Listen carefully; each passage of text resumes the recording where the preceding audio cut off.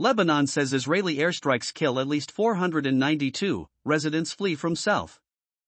Jerusalem/Beirut, September 23, Reuters. Israel's military said it launched airstrikes against Hezbollah sites in Lebanon on Monday, which Lebanese authorities said had killed 492 people and sent tens of thousands fleeing for safety in the country's deadliest day in decades. After some of the heaviest cross-border exchanges of fire since hostilities flared in October, Israel warned people in Lebanon to evacuate areas where it said the armed movement was storing weapons. Israeli Prime Minister Benjamin Netanyahu sent a short video statement addressed to the Lebanese people. Israel's war is not with you, it's with Hezbollah. For too long Hezbollah has been using you as human shields, he said. Families from South Lebanon loaded cars, vans and trucks with belongings and people, sometimes multiple generations in one vehicle. As bombs rained down, children crammed onto parents' laps and suitcases were tied to car roofs. Highways north were gridlocked. I grabbed all the important papers and we got out. Strikes all around us. It was terrifying, said Abedafo, who was with his family, including 3 sons aged 6 to 13 and several other relatives. They sat in traffic as it crawled north. They did not know where they would stay, he said, but just wanted to reach Beirut. Some people escaped on foot. People carrying small bundles of belongings trekked northward on the beach near the Lebanese town of Tyre. Nasser Yassin, the Lebanese minister coordinating the crisis response, told Reuters 89 temporary shelters and schools and other facilities had been activated, with capacity for more than 26,000 people as civilians fled Israeli atrocities. After almost a year of war against Hamas in Gaza on its southern border, Israel is shifting its focus to the northern frontier, where Iran-backed Hezbollah has been firing rockets into Israel in support of Hamas, also backed by Iran. Israel's military said it struck Hezbollah in Lebanon's south, east and north, including launchers, command posts, and terrorist infrastructure.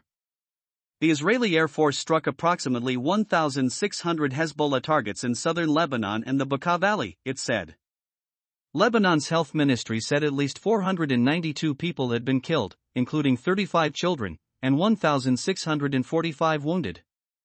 One Lebanese official said it was Lebanon's highest daily death toll from violence since the 1975 to 1990 civil war. The fighting has raised fears that the U.S., Israel's close ally, and Iran will be sucked into a wider war. Saudi Arabia expressed deep concern on Monday and urged all parties to exercise restraint, state news agency SPA reported. A senior U.S. State Department official said the United States does not support a cross-border escalation between Israel and Hezbollah and that Washington was going to discuss concrete ideas with allies and partners to prevent the war from broadening. Israeli officials have said the recent uptick in airstrikes on Hezbollah targets in Lebanon is designed to force the Iran-aligned group to agree to a diplomatic solution, the U.S. official, briefing reporters in New York on condition of anonymity, pushed back on the Israeli position, saying the Biden administration was focused on reducing tensions and breaking the cycle of strike-counterstrike. Conflict peak. Israeli Defense Minister Yoav Gallant said Monday marked a significant peak in the nearly year-long conflict. On this day we have taken out of order tens of thousands of rockets and precise munition.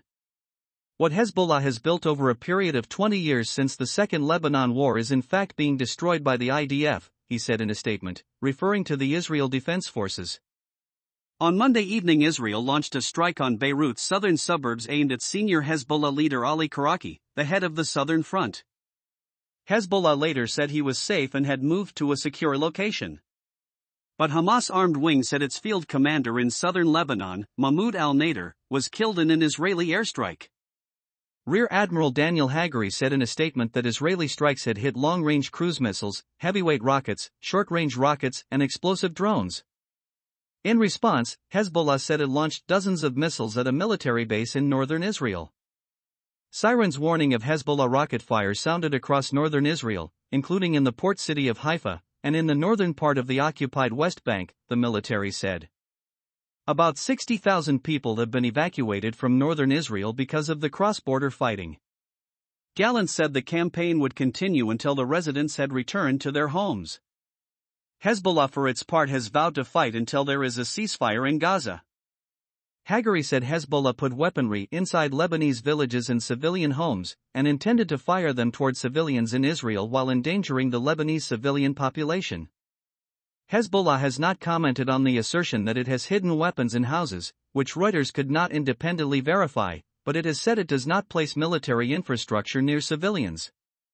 The strikes have redoubled the pressure on the group, which last week suffered heavy losses when thousands of pagers and walkie-talkies used by its members exploded. The operation was widely blamed on Israel, which has not confirmed nor denied responsibility.